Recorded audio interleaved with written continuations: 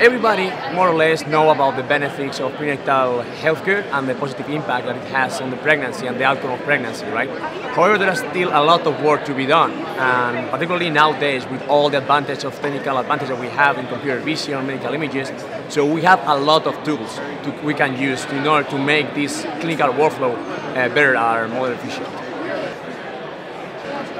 So right now, the current clinical workflow that is used in daily basis in every hospital in most places around the world are using 2D ultrasound, and the workflow has been unchanged for decades.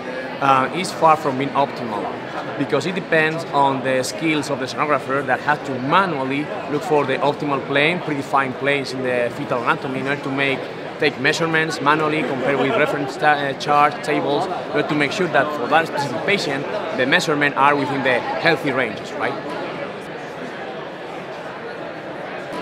So as you can imagine, this is pretty subjective, prone to error, etc. So we think as part of this project that we want to explore the potential of 3D ultrasound to improve this workflow, making everything more objective and quantitative. So in previous works, we presented in ISB, EMBC, in other many works, conferences around the world, we presented different techniques based on 3D ultrasound, and we proved how these new biometrics extracted directly from 3D ultrasound biometrics, but represent more accurately the anatomy of the fetus, have a higher sensitivity and specificity in order to identify potential malformations. Not everybody has access to a 3D ultrasound probe, particularly in developing countries or in remote areas. And here in MICAI, one of the most important conferences in medical imaging, we presented a new network, a deep convolutional network, in particular a conditional variational encoder that allow us, using just simple non-aligned 2D ultrasound images that are directly acquired in the clinical workflow, to convert those simple 2D images into a whole 3D reconstruction of the fetal scalp. So at the core of our new architecture we presented here, there is a conditional variational autoencoder, who essentially is an autoencoder with a twist, with a Bayesian twist.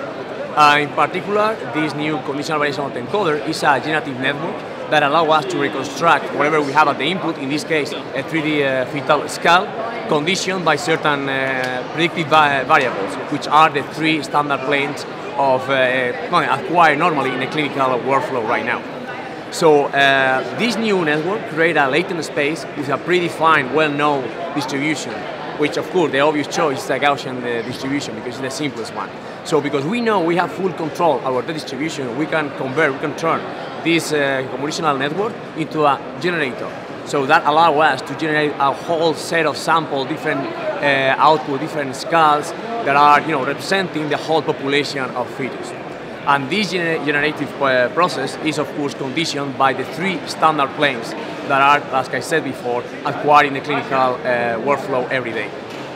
So another important twist that we gave to these new networks is the possibility to deal with different scenarios. Because normally here in this side of the problem, playing with computers, we draw an hypothetical utopian scenario, where we have access to all the images, every image is high quality, etc., etc. However, when we talk with our clinicians, we have to face reality. The truth is that we not always have access to the three standard planes we're using, the axial, the sagittal, and the coronal. So we decided to make this architecture more flexible, and we presented a hierarchical conditional variational autoencoder. Essentially, what this new architecture does is to encode into a latent space, which is 64 dimensions, to encode this reality, in particular, this hierarchy in these standard planes we normally use. The hierarchy is defined by the availability of these views. For instance, we always have the axial view because it's the basis for the current 2D biometrics. Most of the time we have access to the sagittal view, which allows the clinicians to extract some biometrics that correlate with some genetic deformations. And sometimes we have access to the coronal plane, which is part of a more dedicated, specific screening process of the brain, of the fetus. So we encoded, like I said before, this hierarchy in this or in the availability of this view directly into our latent space, but as a cascade of native spaces. So our network performs better than any state-of-the-art network that trying to reconstruct 3D structures from 2D views, and even more, we don't have to retrain the network over and over again for every specific scenario because it's flexible enough to deal with any situation.